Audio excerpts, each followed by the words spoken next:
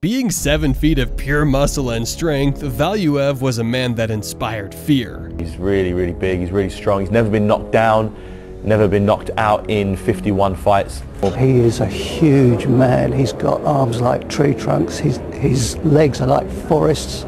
Opponents that got in the ring with him looked like babies, intimidated and scared. He's ugly as hell, he's probably one of the ugliest human beings, he is the ugliest human being I've ever seen in the flesh. Today we will take you through the life of this giant and how he dominated the boxing world using his towering size. Here he is, the biggest heavyweight champion in history.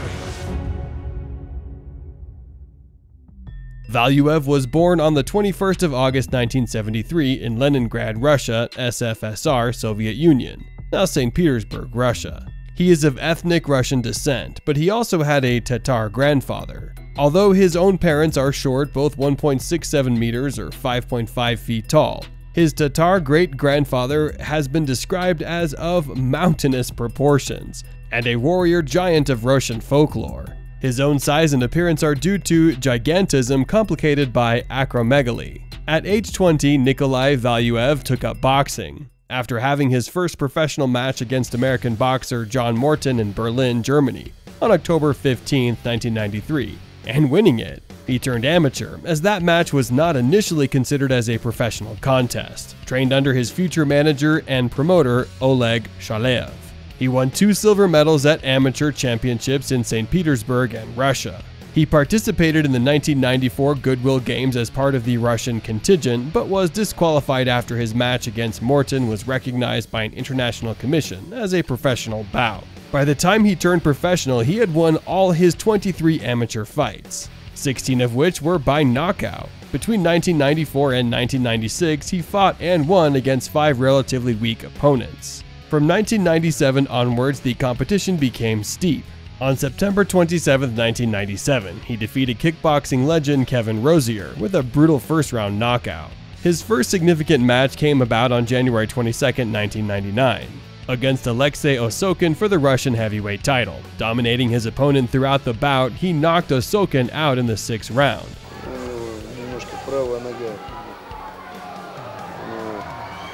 Вот это knockdown.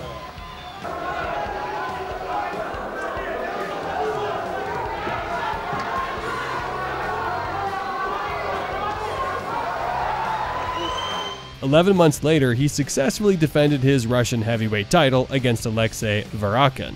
On June 6, 2000, he grabbed his first international championship, the vacant PABA interim heavyweight title, after registering a comfortable win against Ukrainian Yuri Yelistratov. Valuev would go on to win the vacant PABA heavyweight title against George Terminator Lindberger on June 30, 2001. On July 24, 2004, after a 6-round war against Nigerian Richard Igbeneghu, he won via technical knockout and was subsequently hailed as the new WBA Intercontinental Interim Heavyweight Champion. Within 3 months, he registered a win against Italian Paolo Vidos to become the new WBA Intercontinental Heavyweight Champion.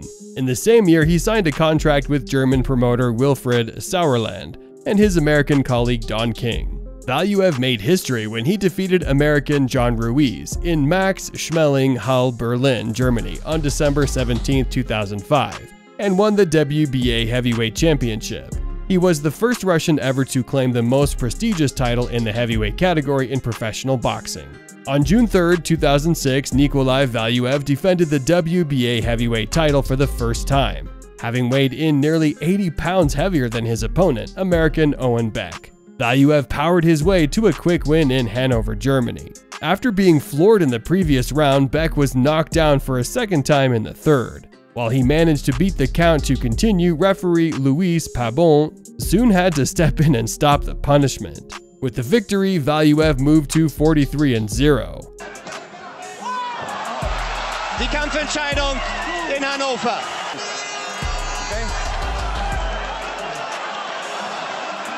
Falsche Entscheidung, den Kampf überhaupt nochmal zu eröffnen, das war zu sehen.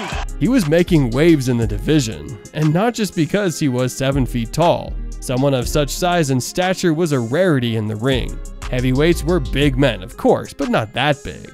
But after the initial shock value, it turned out Valuev was not that much fun to watch. For starters, he was not going to have a career in modeling after he finished in the ring. He had a furrowed brow, even when he wasn't trying to look tough. Even his smile seemed a little menacing, as if they were something he would do right before he inflicted pain. While he had a shaven head, the Russian giant, not the most imaginative of nicknames it has to be said, was so quick to remove the hair that covered his upper body. It was thick enough to be plated. The jab was his weapon of choice, understandably so considering he had a reach of 85 inches. He could work from a distance knowing that his opponents could do little to counter, considering they couldn't get close enough to land a punch. There was an improvement over time in his skills. Having lost his title initially to Ruslan Chagayev in 2007, Valuev met Ruiz again the following year for the vacant strap. He dominated to become a two-time world champion. He faced a 46-year-old Evander Holyfield in Zurich, Switzerland on December 20, 2008. Valuev triumphed over his opponent after a complete 12-round match, winning via majority decision, although many considered the final scorecard to be controversial. Valuev's title defense against British boxer David Haye was quite controversial as well. In the days leading up to the fight, Haye constantly mocked him for his gigantism and fighting style. He's ugly as hell. He's probably one of the ugliest human beings. He is the ugliest human being I've ever seen in the flesh. You see his horror movies and you think, oh, no one can look like that. No, this guy truly does. You'd never guess David likes to wind up his opponents, and today was an opportunity to do just that, with the aid of an actor and a Halloween mask. The bout itself took place on November 7, 2009 in Germany, and lasted a full 12 rounds, with Haye emerging as the victor.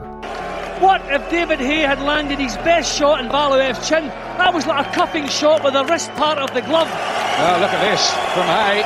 From London, England, the new David Haye is the WBA heavyweight champion of the world. 3 days after the match, Valuev announced his retirement. He is one of the very few boxers to have retired without a stoppage loss on their record. And just like that, the giant disappeared from the sport. Nearly a year after losing to Haye, it was revealed a bone problem would keep him out of the action for a considerable period of time.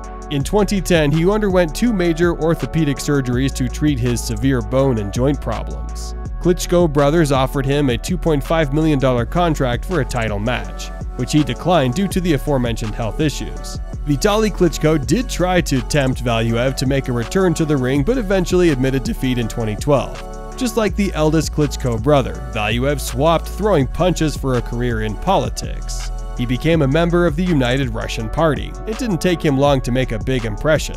According to RT.com, he had to have a special chair made for him in the parliament's lower chamber.